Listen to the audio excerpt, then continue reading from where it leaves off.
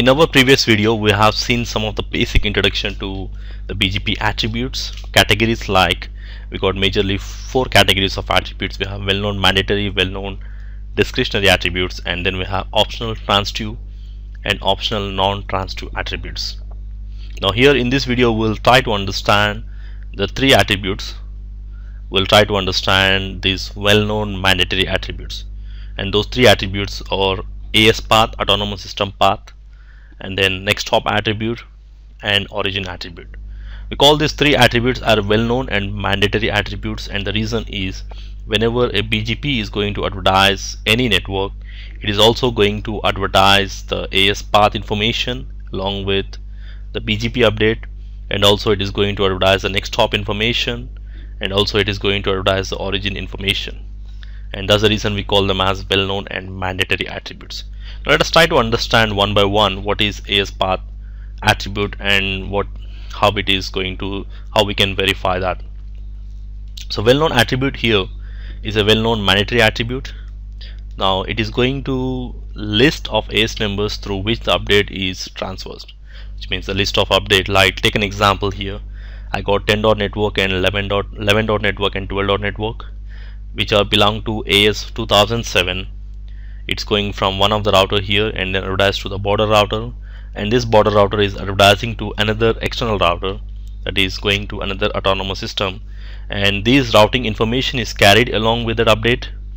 At the same time, it is also carrying the AS path information from where it is coming, and then it is passed on to the AS 200 routers, all the routers inside that AS 200, and then the border router is going to pass on this information to another autonomous system number, that is AS 2003. So when this border router is advertising, it is going to advertise that 11.network along with AS path information here.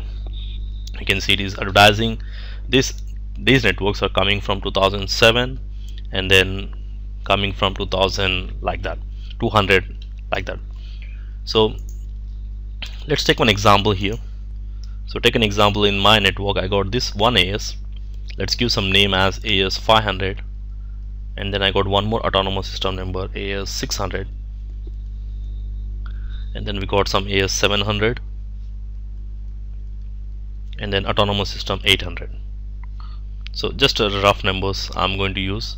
I got 4 different autonomous system number, and each and every autonomous system number is having some set of routers, and then they are connected to another router here, and then it is having some set of routers and then connecting to AS. So this is the default way, like when you're connecting to internet or when you're connecting between different autonomous system numbers, your network will be connecting to multiple autonomous system numbers and multiple ISPs like this. Now let's take an example. This router is going to advertise the 10.network.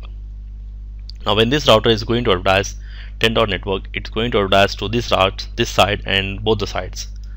Now when it is going to advertise the 10.network, it is going to advertise with its own autonomous system number information, which means 500, and all the routers inside this will receive the update with 10.network with the AS number of 500, and these routers will automatically advertise to another AS, and when it is going to advertise to other AS, it is going to advertise with 10.network with AS 500, because initially it is starting from AS 500 and then reaching 600, which means now these routers inside the AS 700 will receive the update from this side with the 10.network with the AS path of 500 and 600, or we can say it's coming from 500 initially. Before that it was coming from 600, and then before that it was coming from 500. So similar way, these routers again, they will receive the same information from this side also. So let's take an example. I got one network. Let's say there is a 10.network. So this network is advertised from this side, and when it is advertising, it is going to be only one AS 500, and the same update will be coming from this side also, the other end. And when it is coming from the other end, it is coming from the same network. 10.network is advertised, and the AS path will be 700 first, because it is receiving from 700, and before that it was coming from 800, which is this AS number here, and then it is coming from 500.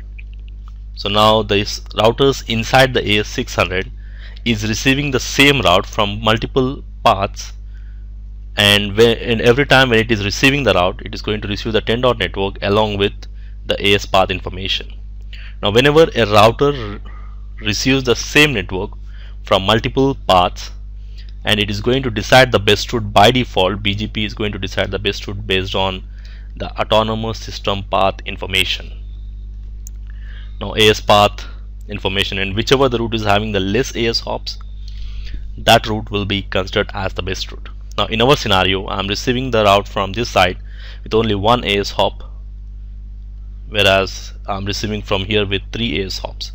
So this AS hops is similar to your RIP metric, whereas in RIP we consider a metric in terms of number of hop counts, but here the hops will be number of AS hops, number of autonomous system numbers, and it doesn't make difference how many routers you have inside that AS.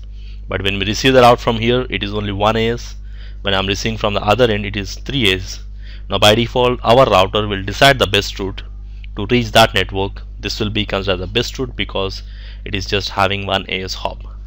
So anyway, best path manipulation we'll see more in detail in our next videos. But by default, whenever any route which is going to be advertised to any other routers, it is going to advertise with autonomous system path information and how many autonomous system numbers it is crossing. Based on this AS path will be incremented automatically as it moves on between different autonomous system numbers. Now it is a well-known and mandatory attribute because whenever a BGP advertises any network, it's going to pass on that information of multiple whatever the autonomous system path it has been moving. So that's what AS path, and by default whichever the route is having the least number of AS paths, that route will be considered as the best route in general, unless you do some other use some other attributes like weight or local preference. So we're not getting into complete BGP path selection process. We are just trying to understand here what is AS path attribute and how we can verify that. To verify this, we can use show IP BGP command. I will show you when in the lab here. The next attribute we'll see is the next hop attribute.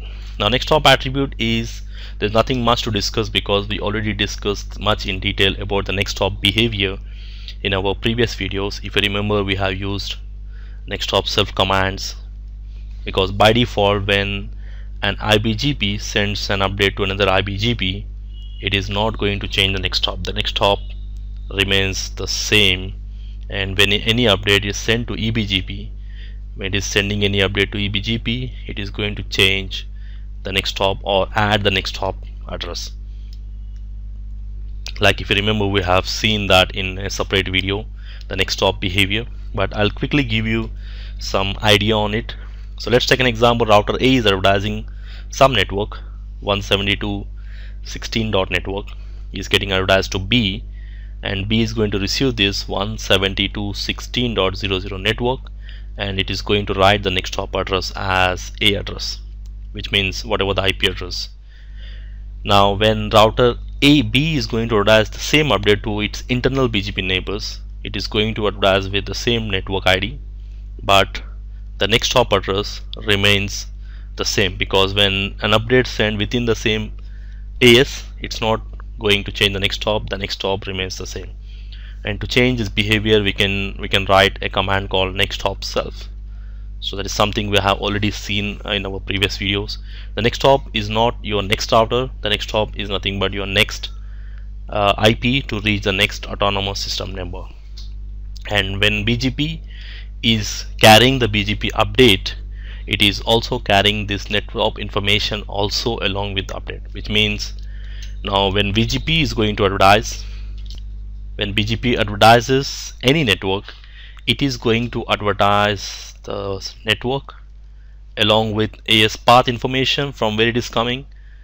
In our scenario, it is AS 464520, this one, and then it is also going to pass on the next hop information also. So now these two attributes, AS path and next hop, are well known and mandatory attributes in the BGP, so which means they will be carried along with a BGP update. So next attribute, next well known and mandatory attribute we need to understand is your origin attribute. Now these three attributes, AS path, origin and next hop, are well known and mandatory attributes. Now origin defines from where the route is actually got introduced into your BGP routing table or BGP table. Like there are three types of outputs you'll find when you use when you use show IP BGP command.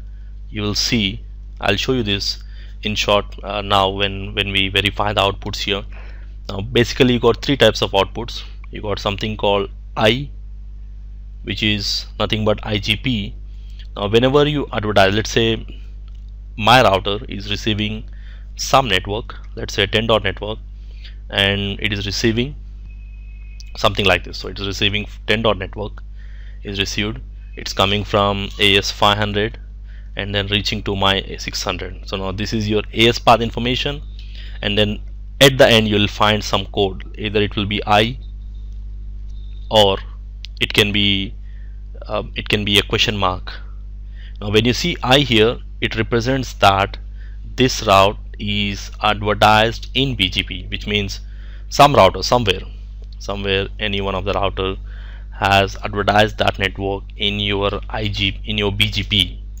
Like here in our example here, this 10 dot network is coming from AS 500, 800, 700, and then you'll see something called I in the end. When you see I in the end of AS path information, we need to understand that some router, which means in our scenario this AS 500, is advertising this 10 dot network in BGP using BGP network command, which means it's a route originated by BGP. And when you see question mark here instead of I, if you see question mark, incomplete generally we call them as, it means that this route is learned from. So the first thing you'll see I. When you see I, this network is advertised in BGP network command somewhere. And then when you see question mark, you have to understand that it's not advertised in BGP, but it's advertised in some other protocol, other routing protocol other than BGP. Maybe your RIP or EAGRP, it can be OSPF, it can be static, any other routing, but it got redistributed into the BGP, which means, so these outputs are similar to, if you compare with your IGP, this is more like your OSPF routes and this is more like your external routes if you compare with OSPF. So this is what it says. So when you see question mark, you have to understand that how the route is originated. It's originated through redistribution into BGP. It's not advertised in BGP, advertised by some other protocol, or it can be a connected interface, but it got redistributed into BGP. And you'll see something called E, one more code, the third code.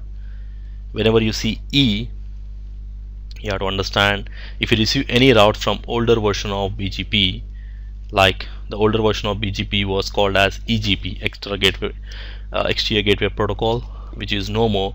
So when you see a code of E, which means you're learning the BGP route from an older version of BGP. Now these are the three different codes which you'll find when you are using BGP, when you verify with show IP BGP command. I can show you that output here. If you try to see this output here,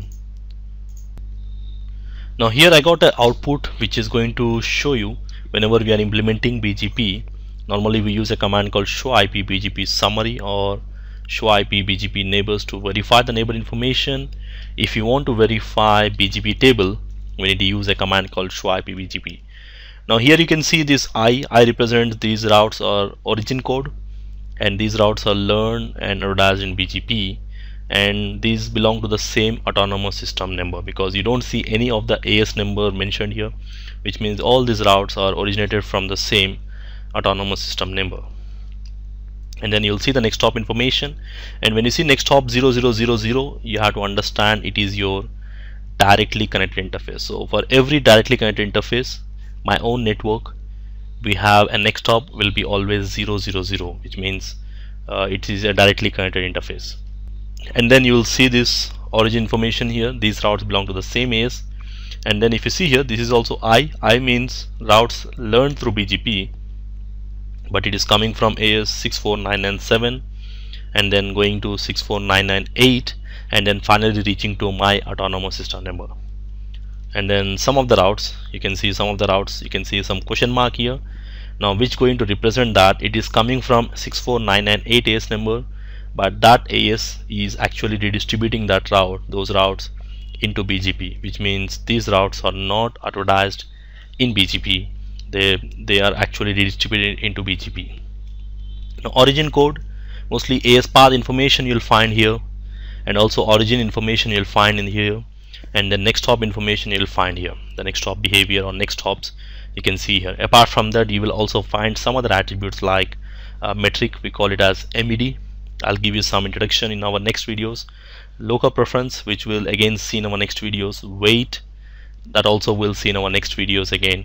These three attributes, other also attributes which can also be used, which can also affect the best path manipulation.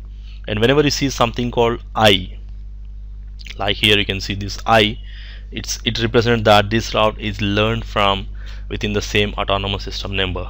And when you see here, you can see some asterisk. Now asterisk represents that it's a valid route. Here you can see a code is valid. And when you see best greater than symbol, it represents the best. Like here, if you try to observe this output, now in this output the same network is learned from two different hops. Like this 10.97.97.97 is learned from 172.31 1.3 and also learning from this 4. But out of these two, this route is considered as the best route because of whatever the metric like wills. As of now, this AS path is same, but the best path will be indicated with greater than symbol. Now this again I'll give you more in detail information in our next attributes, next videos with practically just information. And route ready, you can see route ready process is same like OSPF. It automatically takes the highest IP of the loopback. If there is no loopback, highest IP of the active physical interface. Now this is a sample BGP show IP BGP output where you will find AS path information, origin information, and then next hop information here. Apart from that, you'll also see some other attributes.